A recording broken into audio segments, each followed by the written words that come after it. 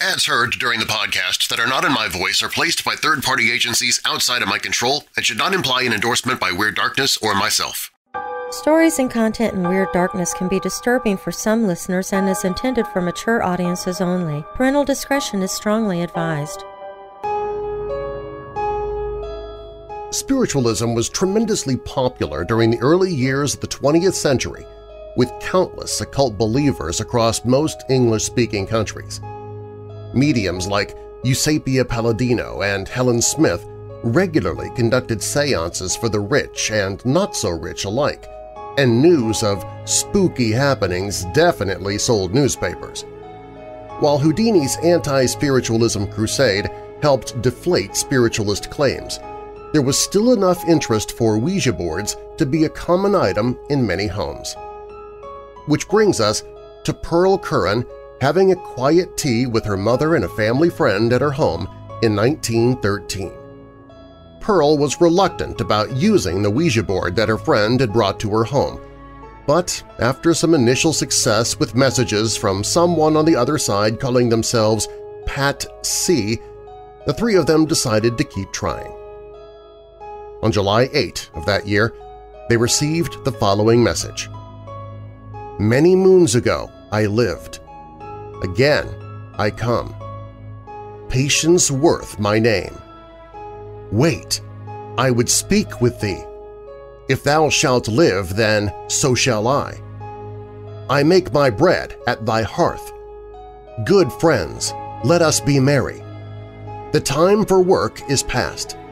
Let the tabby drowse and blink her wisdom to the fire log." The entity in question identified herself as Patience Worth, and Pearl's life, as well as the lives of her family and everyone who believed in the paranormal, were about to change forever. I'm Darren Marlar, and this is Weird Darkness.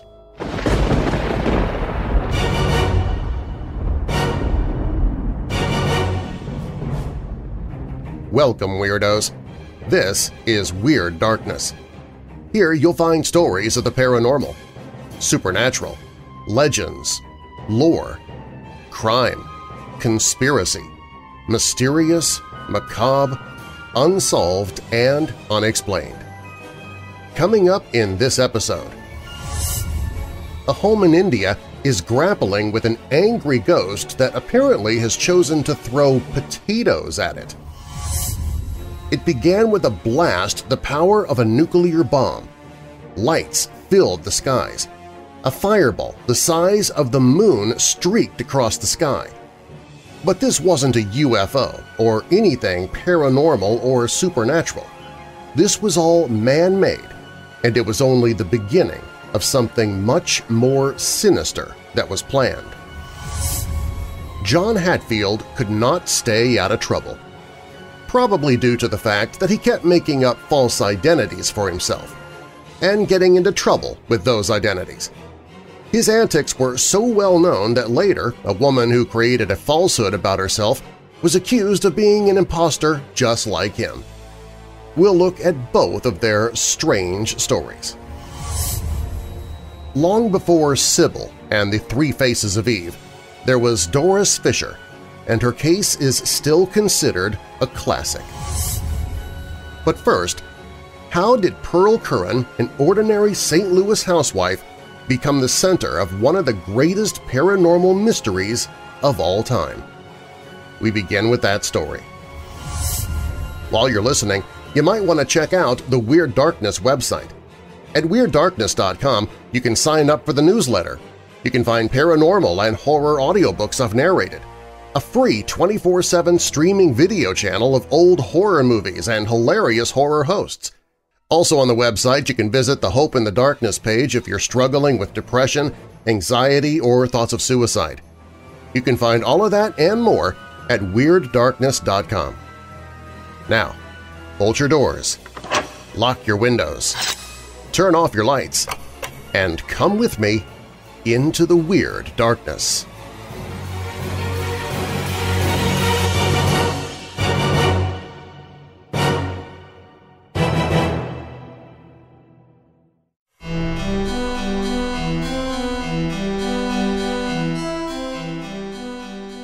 Born Pearl Lenore Pollard in 1883, her childhood seemed normal enough. By all accounts, she was extremely sensitive about her appearance and wished that she were more attractive. While not a good student, who eventually dropped out of high school, she had a passion for singing. Pearl's parents arranged for voice lessons, and she eventually moved to Chicago to continue her voice training. To support herself, she worked in a music company and taught music herself. Whatever dreams Pearl had for a career as a singer or actress ended when she married John Howard Curran at the age of 24 and settled down to be a housewife in St. Louis, Missouri. At the time, Pearl had no interest in the occult, other than a little dabbling with a Ouija board, not uncommon at the time. She played piano, never read much, and had little education. She briefly thought of becoming an actress, but gave that up when she married John. Her marriage was as uneventful as her childhood had been. The Currans were not rich, but they did make a comfortable living. Pearl had a maid to take care of the household chores, and she and her husband enjoyed going to restaurants and to the theater. They were a social couple and enjoyed meeting friends and playing cards with neighbors in the evening. They seldom read anything outside of the daily newspaper and some of the periodicals of the day, and never really had an opportunity to associate with well-educated writers or poets. They were happy, though, and content in their middle-class home with their close friends and acquaintances. In the afternoons, while their husbands were at work, Pearl would often have tea with her mother and with a friend who lived nearby, a neighbor named Mrs. Hutchings. She believed that Ouija boards were a boring and silly pastime, having seen the pointer spell out nothing but gibberish. Then, to the lady's surprise, the message on the board seemed to make sense. "Many moons ago I lived. Again I come. Patience Worth is my name," it spelled out. According to the spirit who called herself Patience Worth, she had lived in Dorsetshire, England, in either 1649 or 1694. The pointer included both dates, but even that information was difficult to obtain. Patience spoke in an archaic fashion, using words like thee and thou, and sometimes refusing to answer their questions directly. When Mrs. Hutchings pushed for more information, the spirit first replied by saying, "About me ye would know much. Yesterday is dead. Let thy mind rest as to the past." Eventually, though, the ladies would learn that Patience claimed to come to America where she was murdered by Indians. The initial contact with Patience Worth came through the Ouija board when Pearl and Mrs. Hutchings controlled it, but it was soon evident that Pearl was mainly responsible for the contact, for no matter who sat with her, the messages from Patience would come only with Pearl present. Pearl was fascinated with the messages that they were receiving and began devoting more and more time to the Ouija board. Eventually, though, the messages began coming so fast that no one could write them down, and Pearl suddenly realized that she didn't need the board anymore. The sentences were forming in her mind at the same time that they were being spelled out on the board. She began to dictate the replies and messages from Patience to anyone who would write them. She would first employ a secretary, but later Pearl would record the words herself, using first a pencil and then a typewriter. For the next 25 years, Patience Worth dictated a total of about 400,000 words. Her works were vast and consisted of not only her personal messages, but creative writings as well. She passed along nearly 5,000 poems, a play, many short works, and several novels that were published to critical acclaim, supposedly written not by Pearl, but by Patience Worth.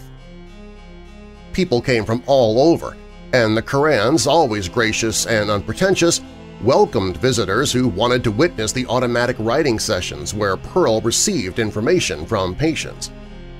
Authorities in the field of psychic investigation came, as well as people from all over the country who had begun to read and admire the writings attributed to Patience.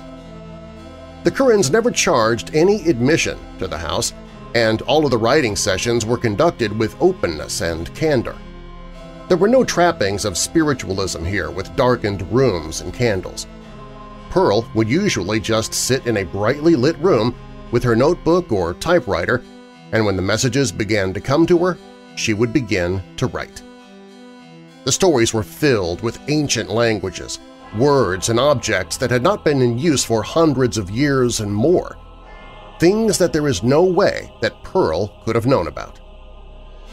Pearl explained that as the words flowed into her head, she would feel a pressure and then scenes and images would appear to her. She would see the details of each scene. If two characters were talking along a road, she would see the roadway, the grass on either side of it, and perhaps the landscape in the distance. If they spoke a foreign language, she would hear them speaking, but above them she would hear the voice of Patience as she interpreted the speech and indicated what part of the dialogue she wanted in the story. She would sometimes even see herself in the scenes, standing as an onlooker or moving between the characters. The experience was so sharp and so vivid that she became familiar with things that she could have never known about living in St. Louis. These items included lamps, jugs, and cooking utensils used long ago in distant countries, types of clothing and jewelry worn by people in other times, and the sounds and smells of places that she had never even heard of before. On one occasion, Pearl was shown a small yellow bird sitting on a hedge. Patience wished to include it in a poem, but Pearl had no idea what type of bird it was. Finally, Patience became frustrated and said, "He who knoweth the hedgerows knoweth the yellow hammer." Pearl and her husband later consulted an old encyclopedia and saw that the yellow hammer in her vision was not a type seen in America, but only in England. In spite of the visions and odd experiences, though, Pearl never went into a trance during the writing sessions as a spiritualist medium would have done.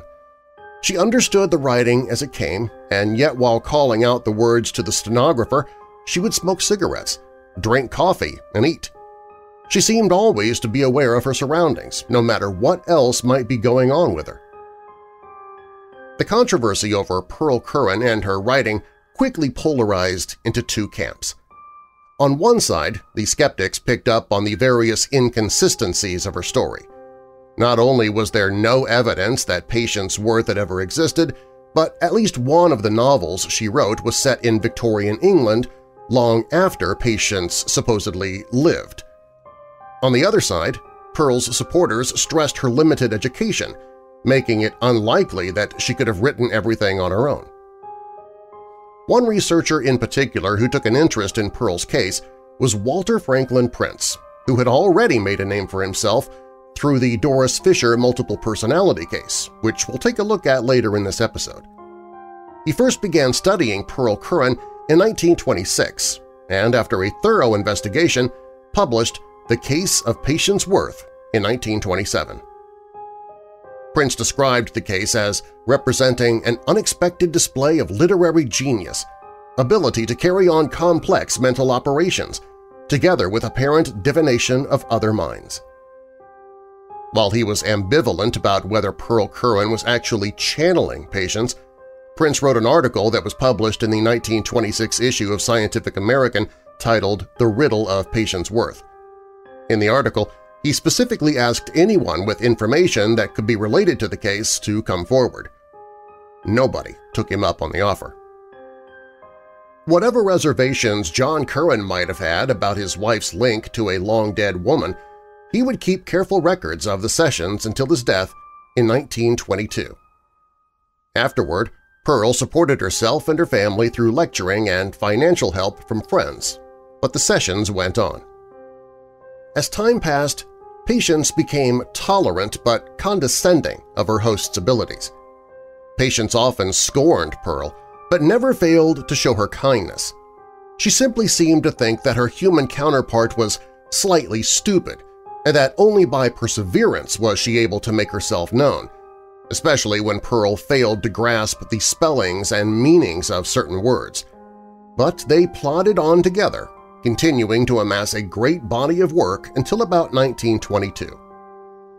In this year, the connection between the two of them began to deteriorate, possibly due to changes in Pearl's life and the fact that she'd become pregnant for the first time at age 39. After her husband and her mother both died, the contact between patients and Pearl became less and less often, and eventually it died away completely. She received her final communication from patients in November of 1937, a little more than a month before Pearl's own death from pneumonia, which patients reportedly predicted. While later mediums would claim to receive messages from patients over the years, Pearl didn't seem inclined to make contact herself. Nobody would ever match the quality of the original writing.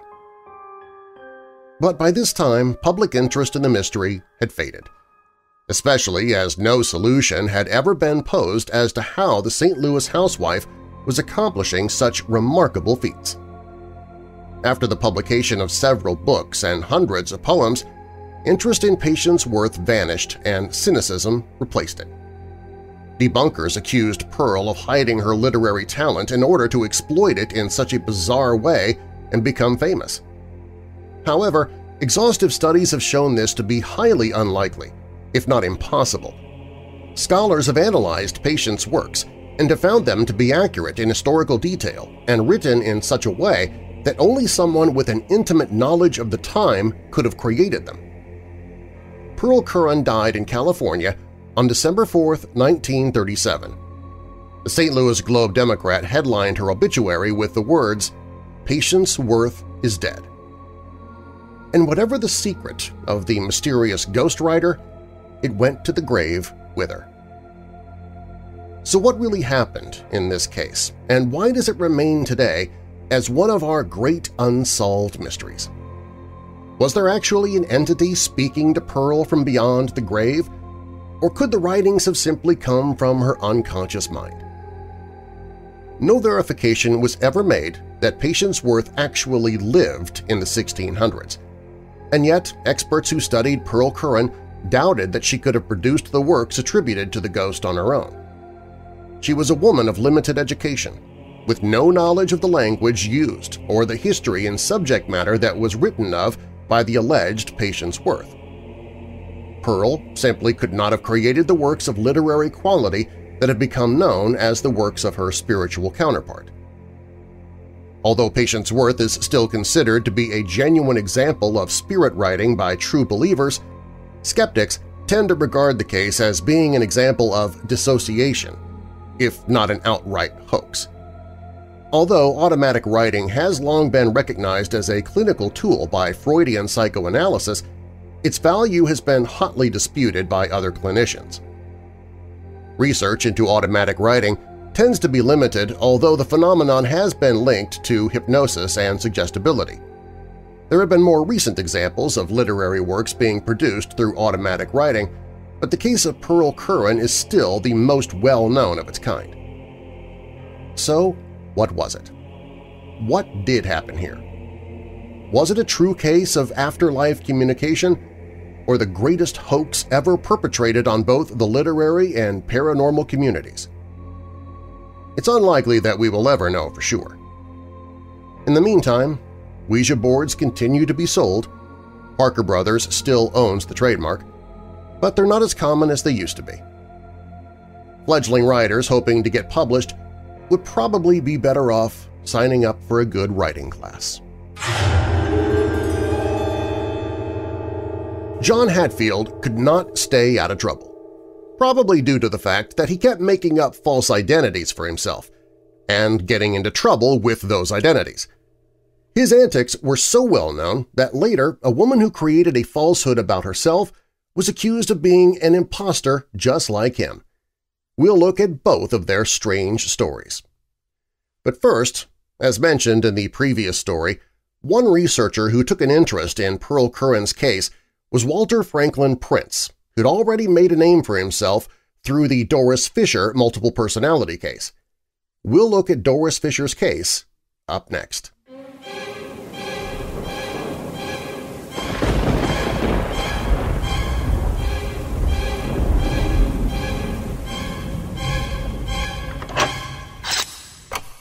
Hey Weirdos! Well, the thriller/horror movie that I've been involved with has been extended a few more days for filming. It was just taking longer than everybody thought, so we've had to extend it through the weekend, which means I won't be back in studio until Monday, October 28th. So, a few more days of me not being able to give you Overcoming the Darkness fundraiser updates. But that doesn't mean that the fundraiser is slowing down at all. We still need your help in raising as much as we can to help people who struggle with depression. The fundraiser ends at midnight Halloween night, so please give today and give as much as you can. And I'll give you an update as soon as I get back on Monday. Assuming I get back on Monday and that they don't expand the filming dates yet again. Hey, you never know. It's the film industry. What have I gotten myself into?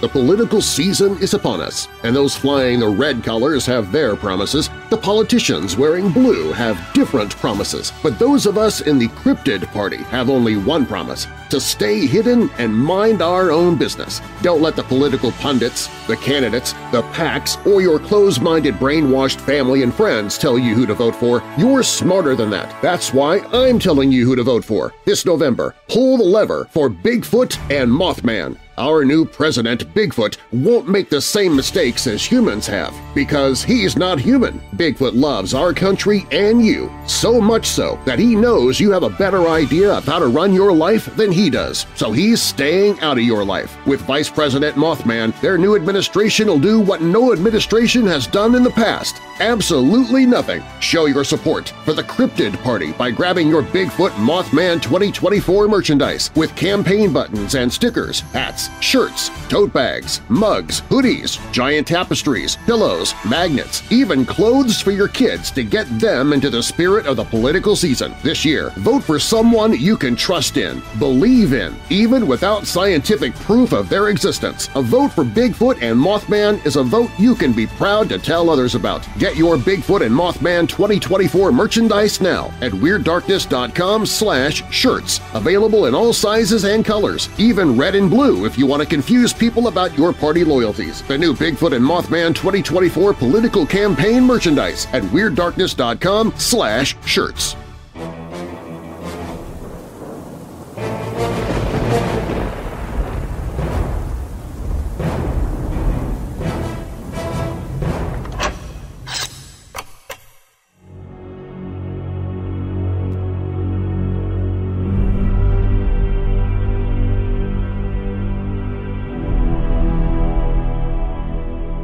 Long before Sybil and the Three Faces of Eve, there was Doris Fischer, and her case is still considered a classic, although little known these days.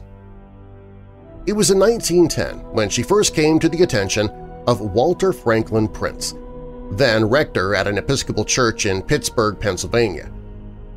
Prince, who was born in 1863, received degrees in theology at Yale and Drew Theological Seminary. He would go on to become a prominent psychic researcher and psychotherapist, but it was the Doris Fischer case for which he was best known.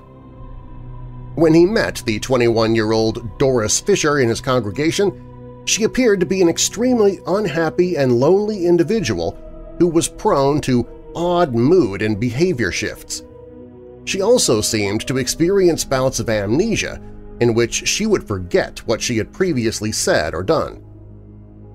While Prince initially diagnosed her as suffering from hysteria, a common diagnosis for women patients of the time, he carefully studied her and concluded that she matched the clinical description of what was then known as multiple personality. Over the years in which Prince followed the case, he came to identify at least 5 different personalities, including Margaret, a child of about 10, sick Doris, who was a perpetual invalid, real Doris, whom Prince regarded as the core personality, sleeping real Doris, and sleeping Margaret, who only seemed to emerge when Doris was in a hypnotic state. It was sleeping Margaret who seemed to have the best insight into how Doris's different personalities worked together and often helped Prince as he attempted to get to know each personality individually. through sessions with Sleeping Margaret, Prince was able to piece together some of Doris's background. She was born in 1889 of German parents, and her father was an alcoholic who frequently abused her. The possibility of sexual abuse was never raised. It was a taboo topic at the time, although it was never ruled out either. It was apparently in her early childhood that Margaret first emerged as a defense against the abuse and alternated with real Doris. The third personality, Sick Doris, emerged after her mother's death when she was 16 years old. She reported a total amnesia surrounding the 5-year period between her mother's death and when she first began attending Prince's church. Sleeping Margaret only emerged once Prince began treating Doris. Gaining access to Doris became much easier after Prince and his wife formally adopted her as their daughter. Not the usual clinical approach, I'll admit. He published a massive 1,300-page treatise on his prize patient in 1915. He named her Doris Fischer in his publications, although her real name after the adoption was Theodosia Prince. Prince would later publish another 1,000-page treatise on the psychic experiments that he did with Doris. I mentioned that he was a psychic researcher, making this case the most well-documented example of multiple personality disorder on record. Over the years that he worked with Doris, Prince was able to reintegrate all of her personalities into real Doris, although Sleeping Margaret still resurfaced at times whenever Doris/Theodosia was in hypnosis. Multiple personality disorder, now known as dissociative identity disorder, remains a controversial diagnosis, not to mention fairly rare these days. There are some researchers who are of the opinion that many reported cases are iatrogenic in nature, meaning the illness is actually caused by the physician in some way. In the Doris Fischer case, there was a considerable blurring of the relationship between Doris and her therapist. Not only did she become Prince's adoptive daughter, but she was also his prize patient. He often introduced visiting clinicians to Sleeping Margaret, and she was a test subject in different psychic experiments. A later clinician would report that Doris's love for her adopted father was no ordinary love. She loved him not merely as a devoted daughter, she adored him almost as her god, in that he had saved her from hell and had, one might almost say, given her a soul. Did Prince's expectations impose demand characteristics that shaped his adopted daughter's reported symptoms? Given the current controversy over recovered memory and the potential impact of directed psychotherapy on suggestible subjects, the possibility seems all too real. Information concerning Doris Theodosia's later life tends to be scarce, although she experienced a relapse following Prince's death in 1934. Aside from the clinical report of the treatment that she received at the time, there seems to be nothing else available.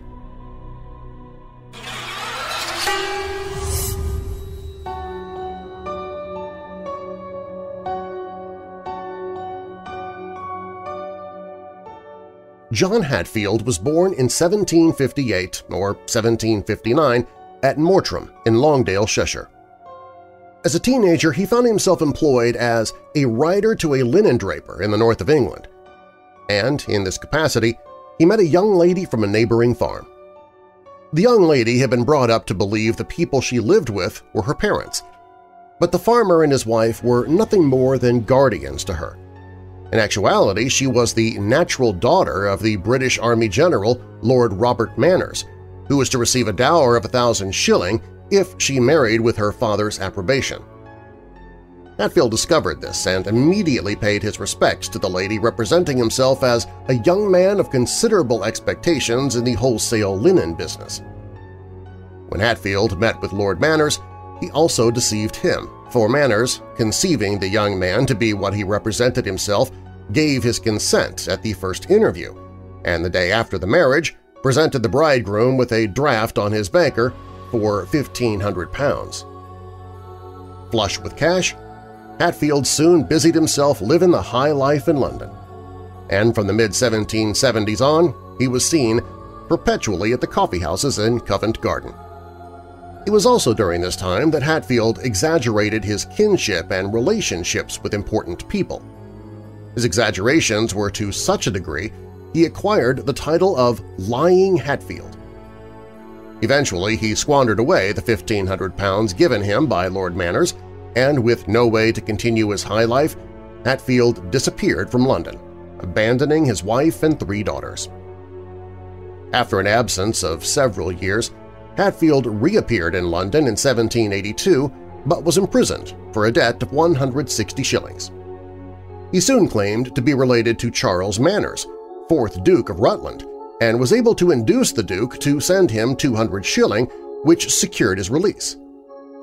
Later, when the Duke became the Lord Lieutenant of Ireland in 1784, Hatfield used his supposed relationship with the Duke to live for some time on credit, but ultimately found himself committed to Marshalsea, where the Duke once again paid his debts but also temporarily sent him out of the country. John Hatfield could not stay out of trouble. In April 1792, he misrepresented himself, which was discovered when he failed to pay a hotel bill at Scarborough and was arrested. He remained in Scarborough's local jail for 7 to 8 years, during which time a Devonshire lady named Miss Nation took pity on him. Perhaps it had something to do with his good looks. Quote, "His face was handsome, the shape of which in his youth was oval, his person genteel, his eyes blue, and his complexion fair." Unquote. On September 13, 1800, Miss Nation, quote, "paid his debts and supposedly, though she had never spoken to him till he quitted the jail, married him the next morning." Unquote. He and his new wife then traveled to Dulverton in Somersetshire. Once again, as Hatfield had no means to support himself or his new wife, he relied on fraud and deceit to acquire both money and credit. Hatfield soon returned to London, but this time when he arrived in magnificent style. Unfortunately, just as he had done before, Hatfield spent every shilling, and when pressed by creditors to pay his bills, he used a tried-and-true strategy. He abandoned his second wife and 2 children. The same year that Madame Tussaud left Paris for London was the same year that Hatfield arrived at Keswick in Cumberland under the assumed name of Honorable Alexander August Hope, MP for Linlithgow, brother of the Earl of Hopetown. To help alleviate suspicions Hatfield was who he said he was, he offered forged letters attesting to the fact. He also quickly made some beneficial acquaintances in and around Keswick. In addition, he made a fortunate acquaintance with a Liverpool gentleman named Crump, whose name and credit he employed as needed. The Tamworth Herald described Hatfield's appearance at Buttermere. "One fine morning, a handsome traveling carriage rattles up to the inn door, and out steps a fine gentleman in the breeches and boots of the period, his powdered hair tied in a club behind, his chocolate fustian coat open at the throat to reveal a finely laced white cravat. With smiles and bows, the beau announces himself. He spends the summer months partly at Keswick, partly at Buttermere. To young ladies, his nice combination of deference and presumption was irresistible. Their mothers listened eagerly to the references to his estates in Derbyshire and Cheshire. And his ancient lineage, the martial envy of the men was stirred by stories of his exploits in the American War, desperate duels in France, travels in Egypt, Turkey, and Italy. His exquisite manners, fine dress, and station in life attracted the attention of Mary Robinson, also known as the Buttermere Beauty or Maid of Buttermere. The daughter of the innkeeper of Fish Inn, Mary quickly became enamored with Hatfield as much as Hatfield was enamored with her money. On October 2, 1802, John Hatfield carried off the Flower of the Mountains when he married Mary at Lorton Church. Newspapers announced the marriage, and it was at that point that certain community members learned the real Colonel Hope was living in Vienna. Before Hatfield could be arrested for being an imposter, he escaped, but he was soon apprehended at a village 16 miles from Swansea. Ultimately, John Hatfield became known as the Keswick Imposter. He was charged with 3 indictments for forgery, found guilty, and sentenced to hang on the 13th of September 1803. The Buttermere beauty returned to her parents at Fish Inn and married a respectable, God-fearing farmer of Caldbeck. Newspapers publicized the doomed romance between Mary and Hatfield, and for many years after, the beauty of Buttermere became an object of interest to all England. Dramas and melodramas were produced in the London theatres, and shoals of tourists crowded to the secluded lake and the little homely cabaret, which had been the scene of her brief romance.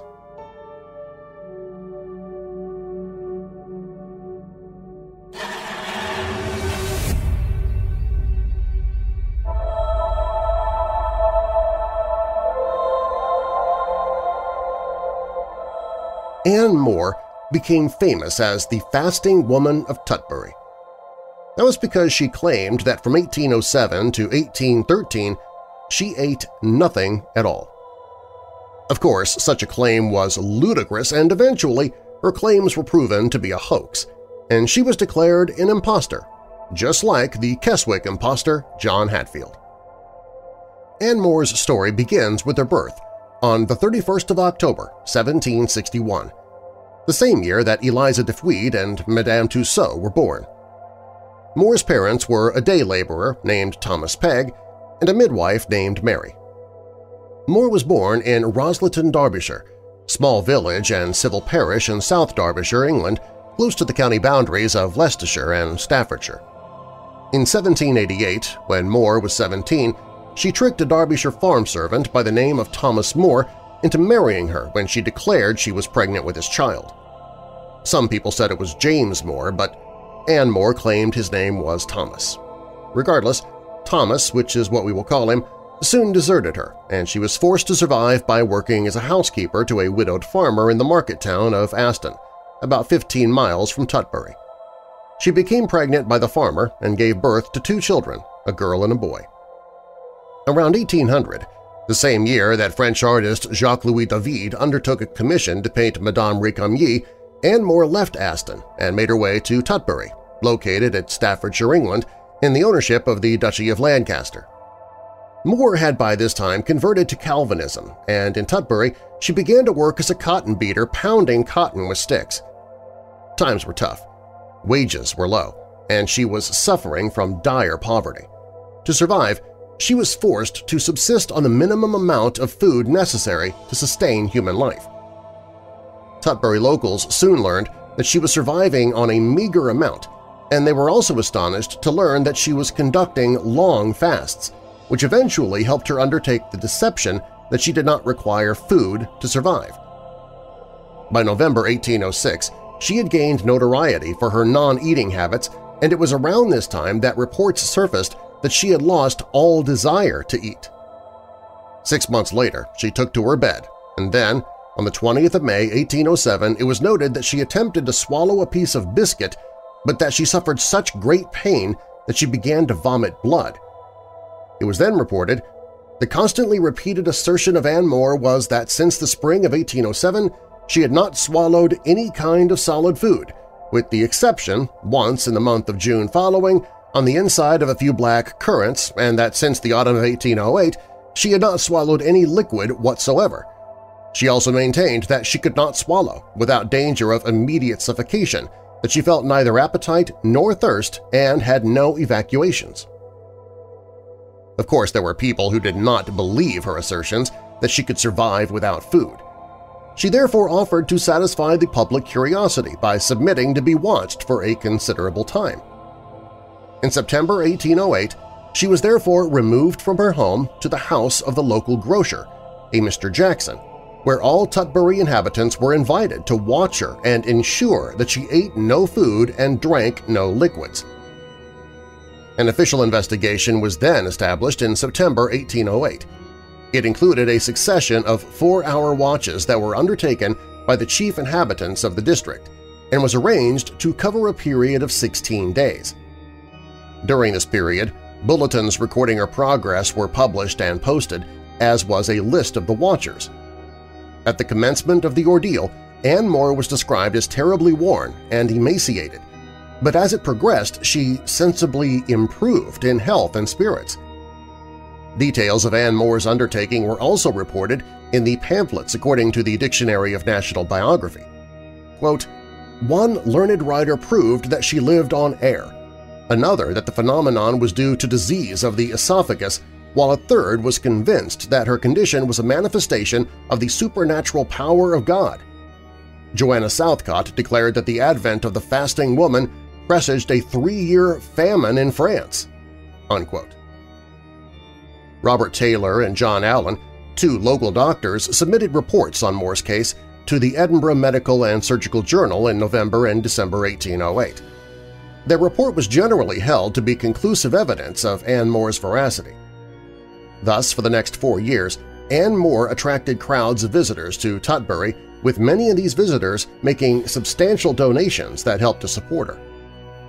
Among the many visitors to see Anne Moore was Mary Howitt, the famous poet known to have written The Spider and the Fly. She saw her when she was a child and reported in her autobiography that her father told her that most people did not believe Anne Moore ate nothing, but rather thought she ate very little. Another visitor to see Anne Moore was Mr. Corn of Birmingham. He provided the following description of Moore in October 1811. Quote, "Her person is rather about the common size, and the just proportions of her features evidently show the remains of a fine face. She seems naturally to possess a lively disposition. Her understanding exceeds much of the attainments usually made by women in her sphere of life. She is ready in conversation, of a religious turn of mind. Her voice is at times amazingly strong, but greatly weakened by the paroxysms of pain. In her person she is clean, and there is not offensive smell in her room." Unquote. In the summer of 1812, Alexander Henderson, physician to the Westminster General Dispensary, wrote Examination of the Imposture. It showed inconsistencies and absurdities in Moore's statements. He also noted the curious parallel between her case and that of Anna M. Kinker of Osnabrück, who likewise practiced a similar imposture in Germany in 1800. Like Anne Moore, Kinker claimed she had not eaten solid food, drunk liquid, and had not passed urine or any other matter for several years. Henderson's allegations soon subjected Anne Moore to another watch by Lee Richmond, the well-known evangelical rector of Turvey.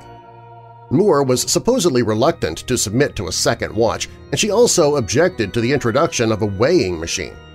But having survived one watch, she must have believed she could survive another, and so the second watch began on the 21st of April, 1813, and continued until April 30th. However, this watch did not end in Moore's favor, and she was soon shown to be a fraud, as indicated by the Chester Chronicle. Quote, "The public are much indebted to the gentlemen who have instituted and have with so much vigilance and impartiality conducted the watch of Anne Moore of Tutbury. They have detected an imposture, which has the extraordinary art and success been carried on for some years, and which during that period has obtained, in regard to the supported validity of the woman's assertions upon the article of abstinence from food, the sanction of a great number of medical, philosophical, and other visitors of every description from all parts of the kingdom. It is remarkable that although many in various places had disbelieved the fact, yet those who have had the longest and minute opportunities of inquiring into the circumstantial evidence of the case as it stood till now thought themselves justified in their assent to its integrity. The cloak is, however, now torn off from the imposition, and the question connected with the truth or falsehood of this singular matter set at rest forever." Unquote. There were many things that indicated Moore was a fraud. For example, Moore's daughter, Mary Lakin, admitted that her mother had always taken tea and that apples disappeared when set near Moore. Moreover, it was believed that Lakin had somehow smuggled food into her mother during the watch, and it was also evident that Moore was able to survive for some time on small amounts of liquids. Other proof included the fact that a gentleman was able to obtain the linen Moore wore. He reported that he found marks of copious evacuations, thereby destroying any idea that Moore was not eating and drinking. A gentleman who lived near Derby also wrote a letter dated the 3rd of May, 1813, with the following extract being taken from it. Quote, "The Tutbury humbug is over. The watch on Mrs. Moore began on Wednesday, the 21st of April, at 2 o'clock in the afternoon and continued until the morning of Friday the 30th, when it was broken up at her own request. A machine had been provided for weighing her, and her average loss of weight was 16 ounces every 12 hours. Mr. Wright, a surgeon of Derby, sat with her for 8 hours preceding the time when the business was closed, and she must have sunk from inanimation had he not supplied her with vinegar and water to the extent of 6 or 8 ounces, which she sucked from a moistened handkerchief. Such was her state when the watch left her that the pulse was entirely gone at one wrist, and at the other was like a fine thread. It was thought that she could not survive, but in the course of Friday and Saturday she took some tea and a considerable quantity of milk, and she is now fast recovering. The state of her bed and clothes at the end of the watch, I hear, was quite shocking." Unquote. Having been proven to be a fraud, Ann Moore confessed that she had long been practicing an imposture on the public. She then signed a declaration stating as much. It was witnessed on the 4th of May, 1813, before Thomas Lister, one of His Majesty's Justices of the Peace. Moore's confession stated, "I, Ann Moore of Tutbury, humbly asking pardon of all persons whom I have attempted to deceive and impose upon, and above all with the most unfeigned sorrow and contrition imploring the divine mercy and forgiveness of that God whom I have so greatly offended, do most solemnly declare that I have occasionally taken sustenance for the last 6 years." Many people were upset when they learned that they'd been duped by Moore, the imposter. In response to her fraud and confession, the Liverpool Mercury reported, quote, "When we reflect upon the gross impositions which had been successfully practiced upon the credulity of modern times, we must abate somewhat of that air of triumph in which we are apt to indulge. When we contrast the age in which we live with what are called the Dark Ages, scarcely more than a century and a half has elapsed since old women were burnt for witches. The temporary éclat which has successfully attended the Virgula Divinatorum or divining rod, the Cock Lane ghost, Perkins' metallic tractors, Dr. Graham's earth-bathing and celestial bed, animal magnetism, magnetic belts, perpetual motions, and an endless rarity of other successful humbugs, seems to show that there has been a mere change of superstition. Other old women or quacks have taken their place, with about as much pretension to the miraculous as the withered bags whose supernatural gifts were once so formidable to their neighbors and often so fatal to themselves. These reflections are suggested by the recent detection of the celebrated Ann Moore, whose pretended abstinence from food for so many years has occupied a large share of the public attention and almost given rise to a new theory of the animal economy." Unquote. After the discovery of Moore's imposture, it was reported that she had received as much as £400 from her visitors, although it was also noted that she and her daughter had carelessly spent most of it. Some newspapers also maintained that she was so unpopular in Tutbury she was hissed and booed whenever she appeared in public. That resulted in her leaving the city with 250 shilling, which she had deposited with the grocer Smith. Ann Moore and her daughter then commenced to ramble about the countryside. They eventually ended up settling in Macclesfield, a market town and civil parish in Cheshire, England. The same time that Napoleon Bonaparte was moved to Longwood House on St. Helena in December 1815 was the same time that Moore was accused of decamping with the wearing apparel and property of a woman with whom she had lodged. A search was made for Moore and her daughter, but authorities turned up nothing because the women had by then settled in Stockport, a large major town in Greater Manchester, England. Unfortunately for Moore, she was soon discovered, apprehended, and committed with her daughter Mary to Chesterfield Castle, where they were lodged the 22nd of February 1816. Although there are some reports that Ann Moore and her daughter were sent to the Knutsford House of Correction for robbing their landlord. After serving their time, they were supposedly released from custody. A friend of Moore's arrived, and together, Moore, her daughter, and that friend left for Manchester, never to be heard of again.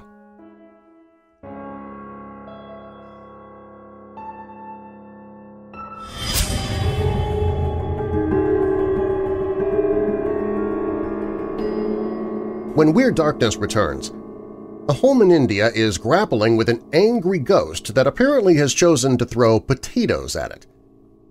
And it began with a blast the power of a nuclear bomb. Lights filled the skies. A fireball the size of the moon streaked across the sky.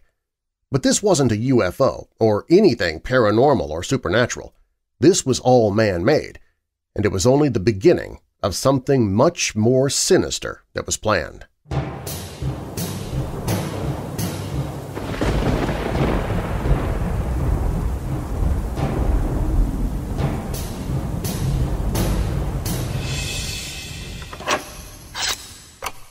You've been hearing me tell you the past few days about how I'm on a film set for a horror movie right now.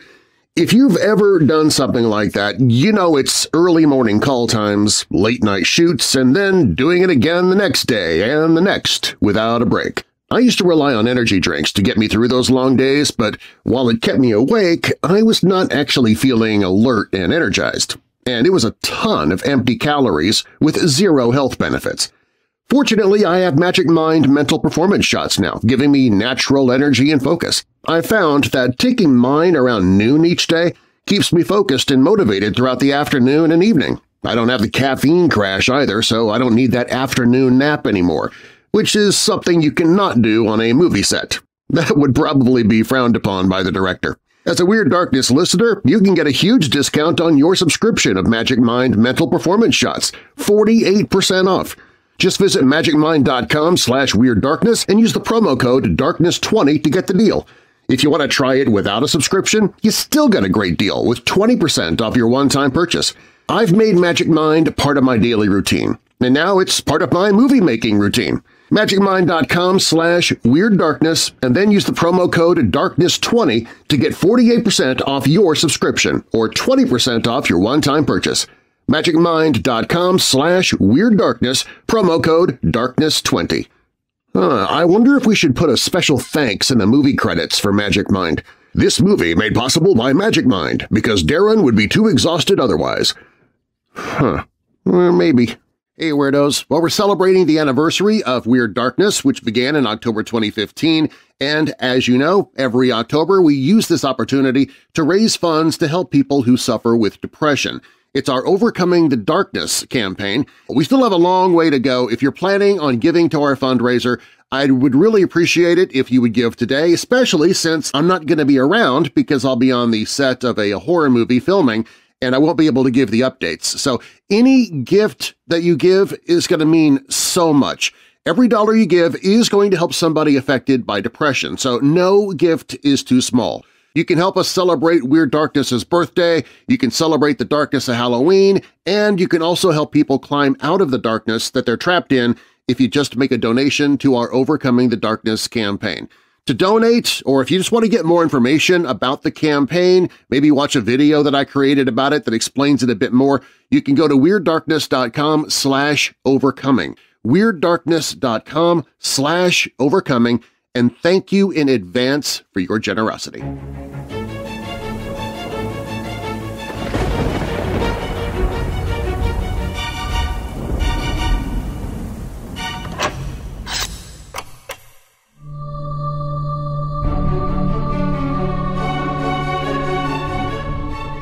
Stones, potatoes, and assorted materials have been raining down on a house at Umtru in Ribai District, India recently, but nobody knows where or by whom. Intrigued residents are now wondering whether this is paranormal activity. Kingstar Thong Nai, who is the owner of the house, told the Shillong Times that the chain of events began on a Friday night in late July around 10 p.m. He said there was a sound of knocking on the door of his parents' house located within a few meters thrice. Suspecting the handiwork of miscreants, the family informed the village leaders who then visited the house and started a search. A few hours later, stones started landing at the front veranda of his house. On seeing this, the villagers who were patrolling the area started looking around to see if any miscreant was involved. However, none was found, prompting the villagers to think that there might be some kind of paranormal activity going on. Since reporting it, Thong Nai informed that no one from the family has taken any material from the house as they were staying with their parents. Strangely, an opened box of potatoes was found with a finger mark, which Thong Nai said was not theirs. From that time, potatoes, stones, as well as other household articles were being thrown inside and out of the house, despite the presence of people who were on patrolling duty. Even as this correspondent was talking to Thong Nai at around 9 p.m., stones were thrown at the veranda of the house. Thong Nai, who was father to 2 sons and a daughter, also informed that this was the first time that such an incident was witnessed. He's been staying in this house for 6 months now. Villagers who were also present at the spot informed that they were witness to the incident. They said that as some of them were inside the house, some were also outside, but the stones and other materials kept being thrown from the back of the house to the roof and the veranda, and some of the stones even fell on them, but fortunately no one was injured. This is not the first time that such activity has been reported in Rabai District. Earlier, a man at Bahamranai village was also alleged to have had fights with a ghost at his house. It is said that paranormal activities do occur, though it cannot be proven scientifically. Only those who face it can express how horrible it is to witness or face such things. Old-timers say that if there are incidents similar to the one at Umtrue Village, it is because the deities or some kind of supernatural force is moving through this route.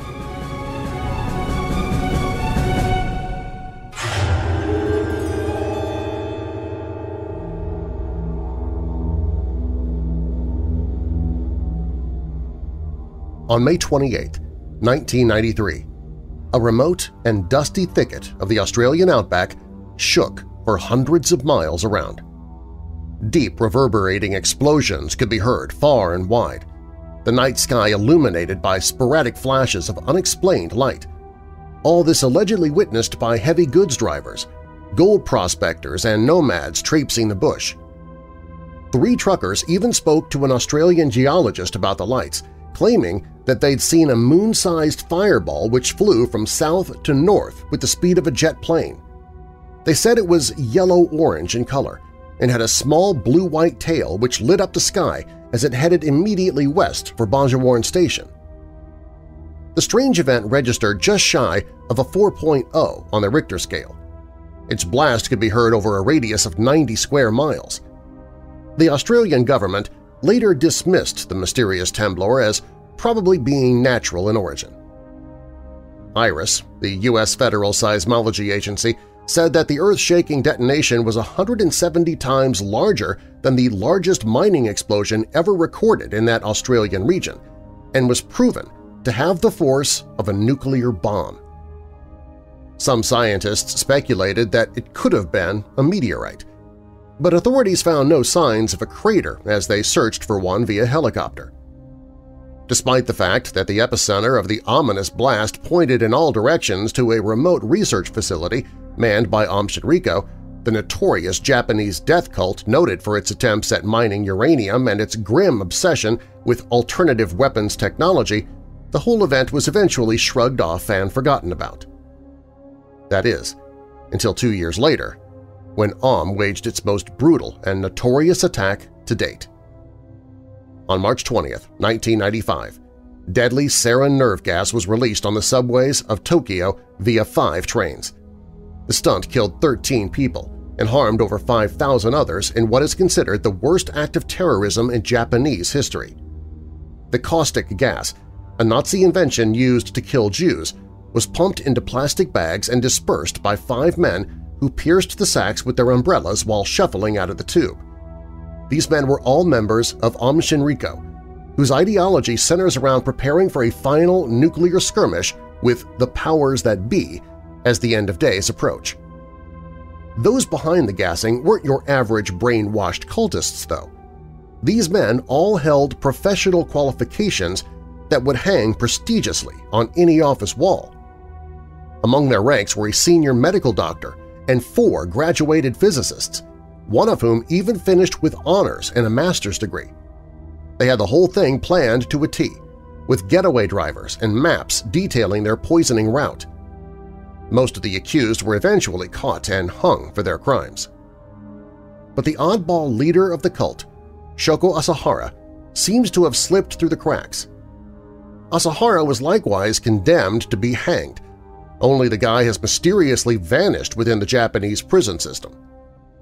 There's no clear evidence confirming he's ever kicked the gallows or not, because Japanese authorities say he's alive.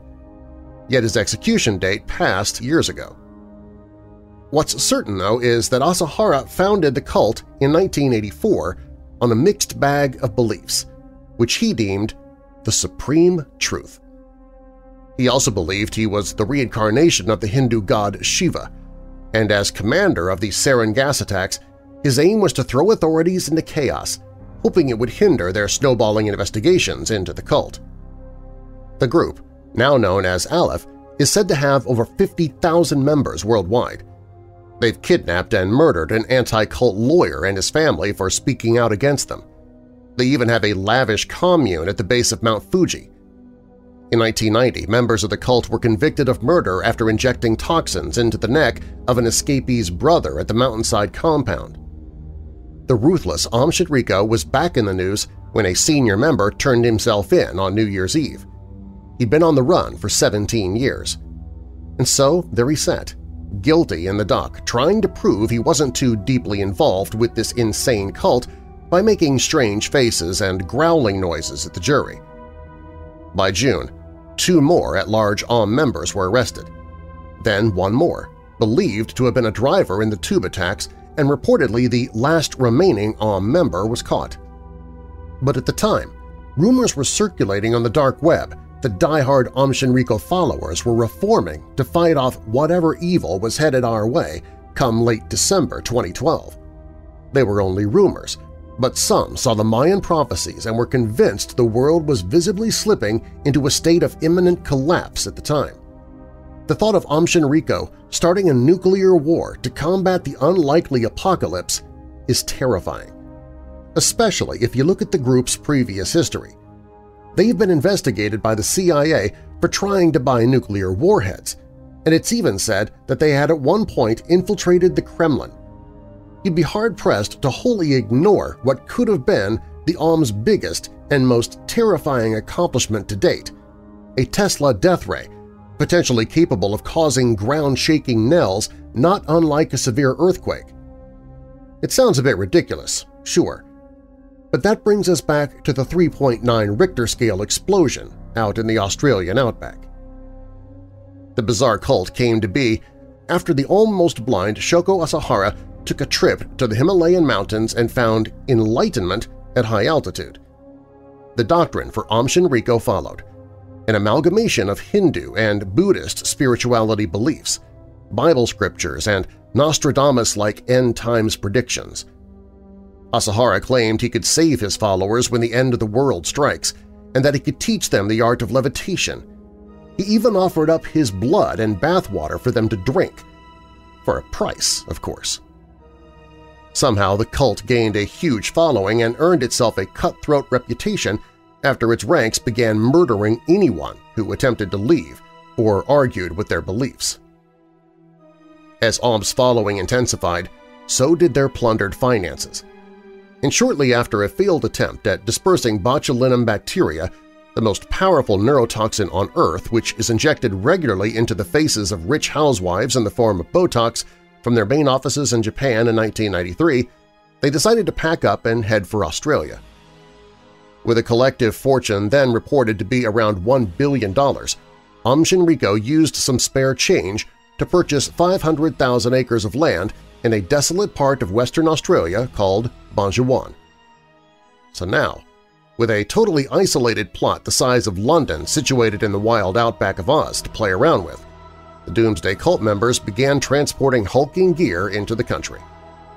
The imported items included a JCB mechanical digger, mining equipment, an underground excavating machine, huge electric generators, gas masks, respiratory devices, and manual carrying equipment.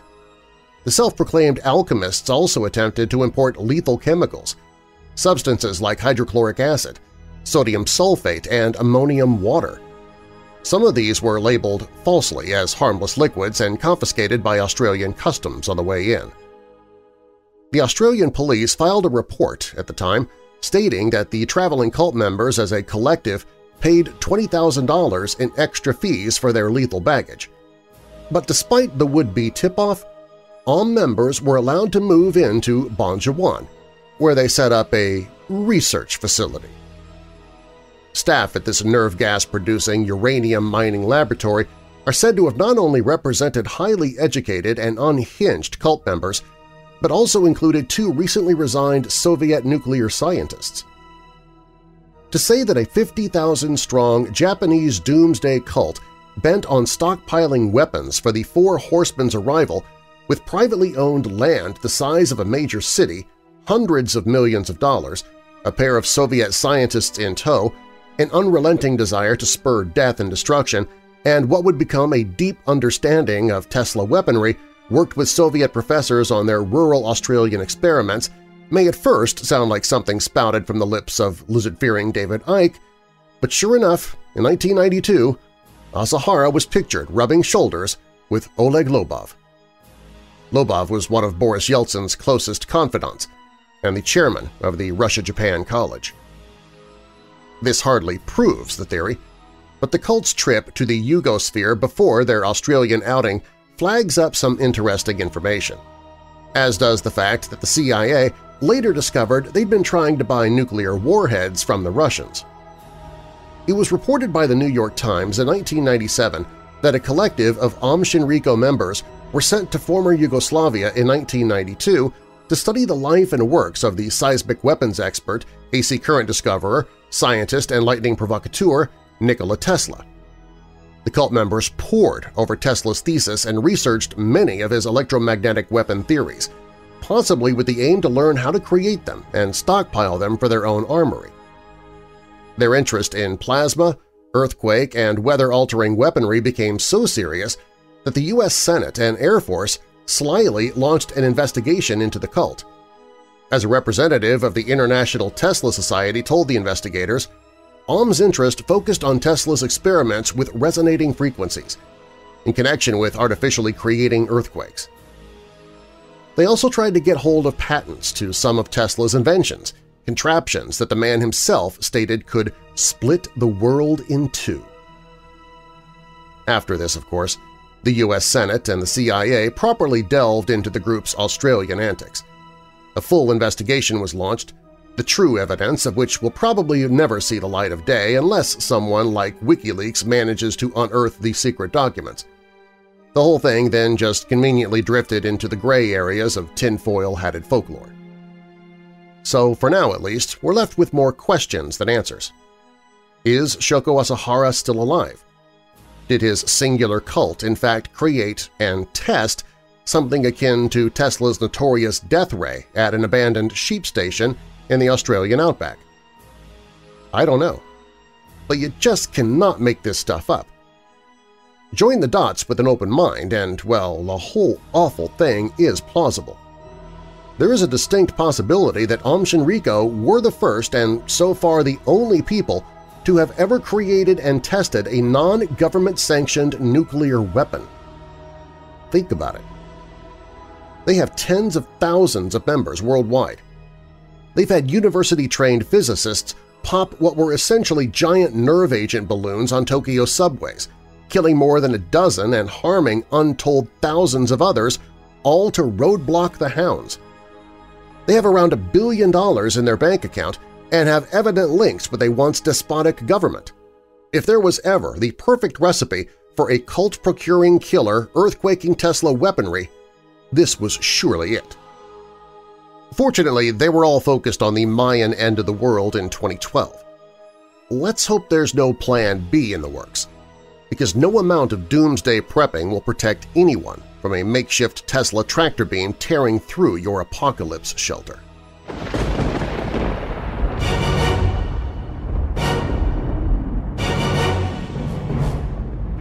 Thanks for listening.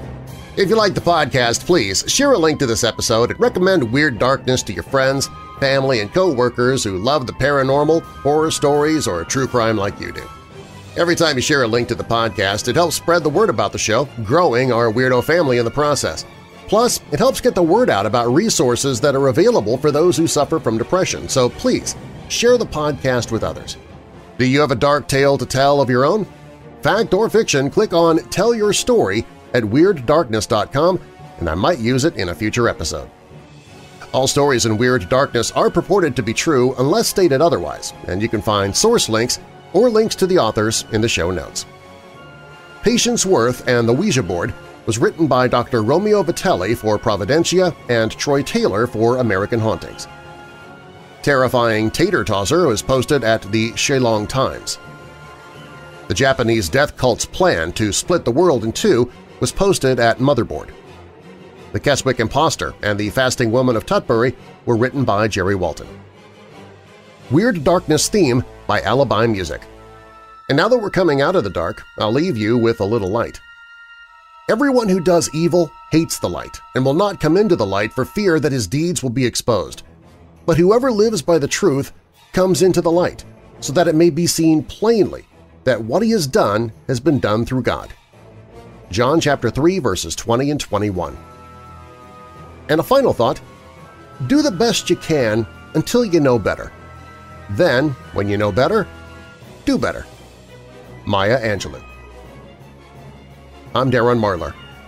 Thanks for joining me in the Weird Darkness.